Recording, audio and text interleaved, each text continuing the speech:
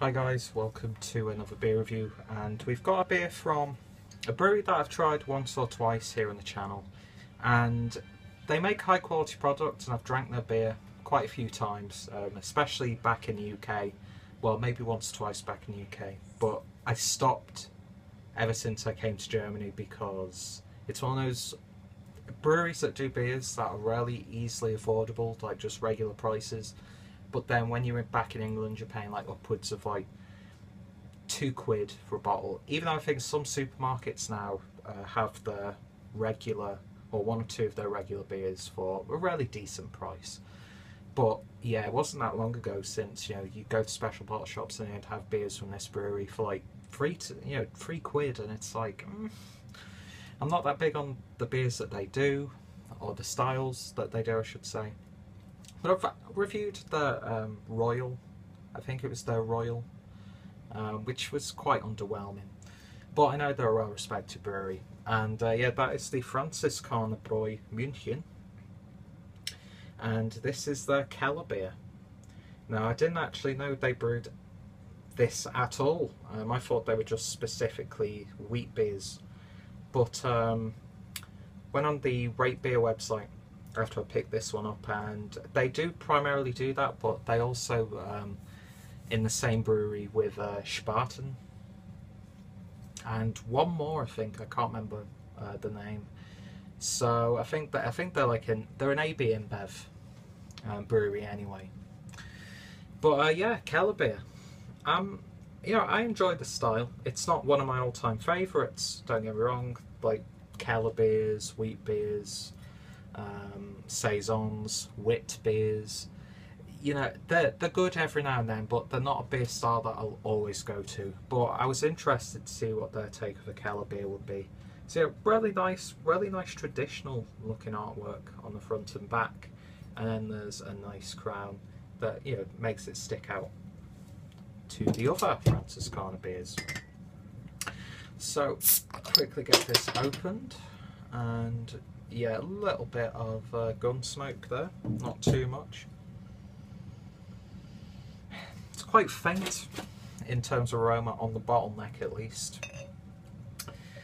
But yeah, they're a well-respected brewery, got a lot of money behind them, got quite a reputation, so I'm quietly confident this is going to be a nice one.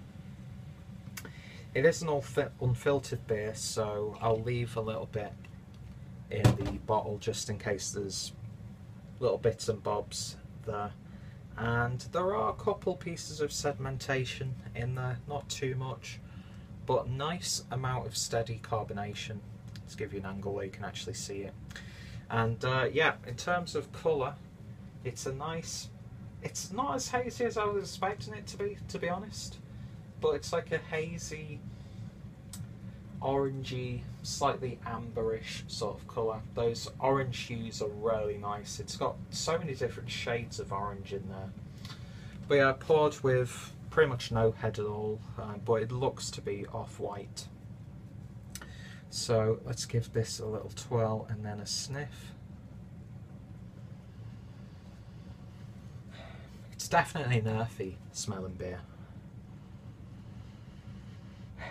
Sort of reminds me of like I don't know why this is in my head, but like my granddad's house when I was a kid. A little bit musky, but there's a nice sweetness there.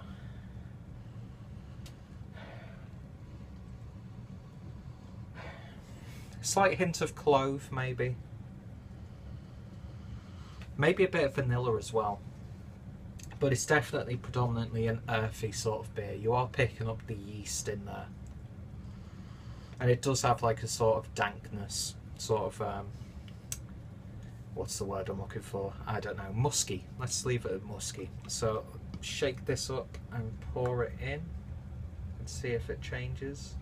I can't get it all in, can I? Let's see. Risky.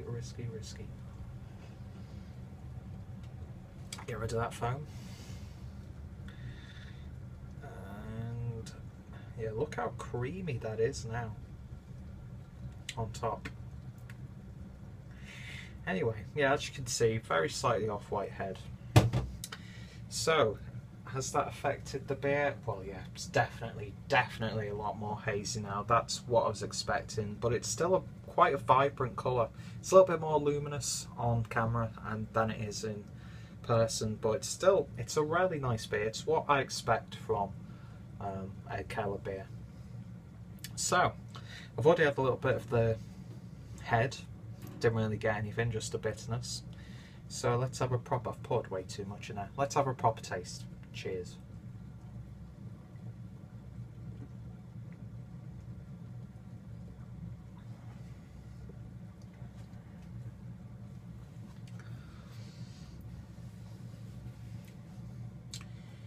Not the most flavourful of beers, to be honest. Not really getting hit with flavours in there. Let's have another one.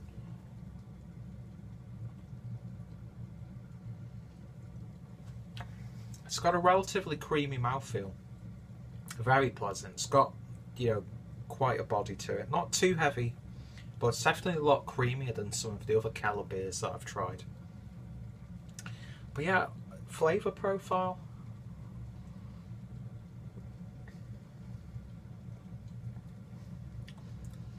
Bready, biscuity. It's got some spice in there. Not really any sweet notes, not really any fruity notes. Yeasty, sort of like a paler rye bread almost. I don't know, it's a fairly inoffensive Kellerbier.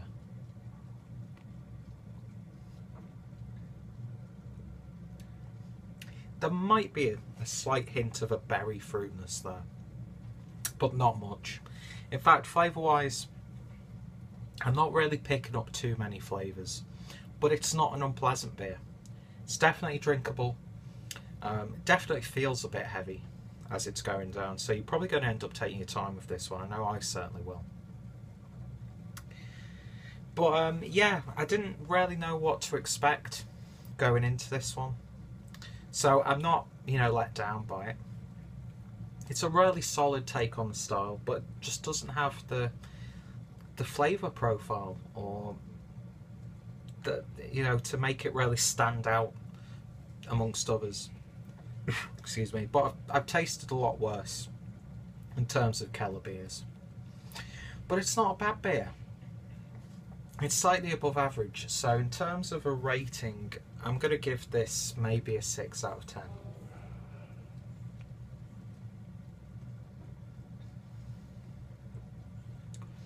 Not too bitter either, which is nice. And even though it's a bit heavy, it is somewhat refreshing. And men are shouting outside. So yeah, coming in at 5.2%. It's a not bad. Just could maybe a bit more robust, have a bit more flavour. But if you want a good steady Kellerbier, maybe it's the first Kellerbier you'll try and you come across it, definitely give it a go. But it's a 6.5 out of 10 from me. So yeah, if you want to find out more about this beer, the usual links will be down below, as well as links to the brewery. Check out my Kellerbier related playlist. Follow me on Instagram, follow me on Twitter. Subscribe for more beer reviews, and speaking of which, I hope you will join me for the next one. And yeah, if you've tried this beer, let me know your thoughts and opinions. Anyway, thank you guys for watching, and I shall hopefully see you in the next one. Cheers, guys.